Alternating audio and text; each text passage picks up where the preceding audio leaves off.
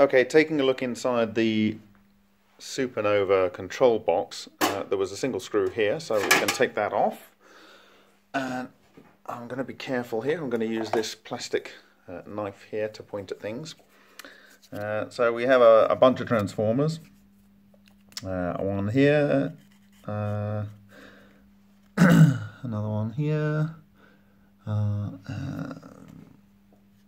and one under here. I think I'm going to have to take this cooling fan assembly off here. There's two screw points there, so I'm going to take that off. Have a look at that. Fairly simple circuit board. Obviously it's simple once you've done it. It's not simple to make it from scratch. I can't work out whether it's double-sided. I think it's only single-sided even. So I'll take a bunch of good photos of this, and then some 400 volt, 470 microfarad capacitors there, seemingly in parallel. So that's that, and the mod and so forth here comes into the control box. There seems to be some thyristors or triacs over here.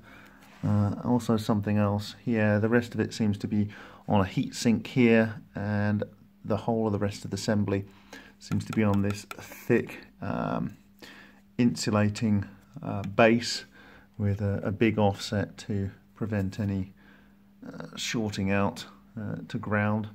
So I'm going to take these screws off here so that we can see what's under here. So I've taken it off. The two screws were there and there, and I think what we're seeing here is a flyback transformer, which I think is for creating the high voltage for the magnetron. So yes, we've got this core going through here with various windings on there. Someone who knows more about this will be able to confirm.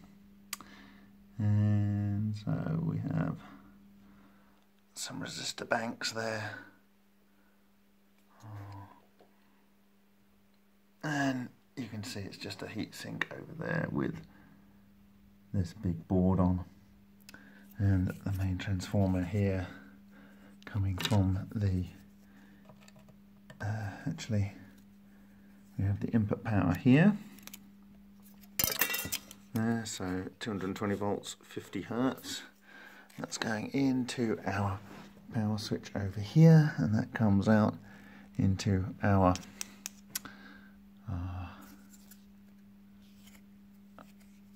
transformer here, and then that's going into the flyback, if that's what it is. And also we have an output from here, and I guess this might be for the heating of the magnetron, and this is for the high voltage component, and then maybe there is some sort of switching control going on here from this board, into which the modulation signal comes from the front through into here. And we also have this is the on-off pulsing, which looks like it's just coming straight into a bank of resistors here.